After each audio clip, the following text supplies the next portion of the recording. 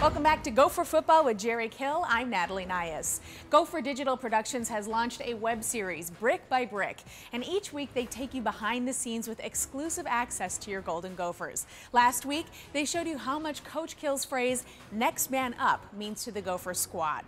What do they have in store next? Well, right now, enjoy an exclusive preview of the latest edition of Brick by Brick, released Thursdays on gophersports.com.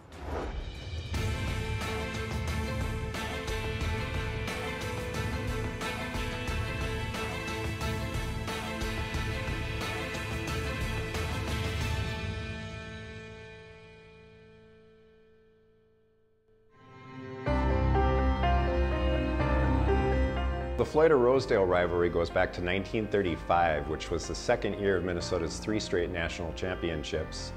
Minnesota was heading to a November game down in Iowa City with a record of 5-0, and the Hawkeyes were 4-0-1.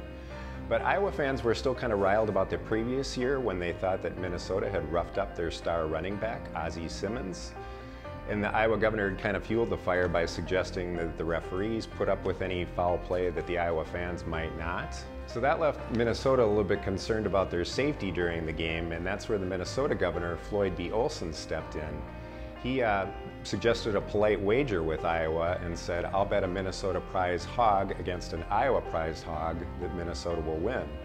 And that seemed to kind of ease the tension, and Minnesota went on to win the cleanly fought game 13-6, and the rivalry was born. Make sure to check out the full episode of Brick by Brick on gophersports.com. Up next, Coach Kill is back with Mike Max to give us an inside look at this weekend's battle for the Floyd of Rosedale Trophy. You know, I really feel like, without saying a word, is that I think our fans will come out and we'll play a 2:30 game. Gives them a little extra time to have a little bit of fun and load that stadium up and be a difference.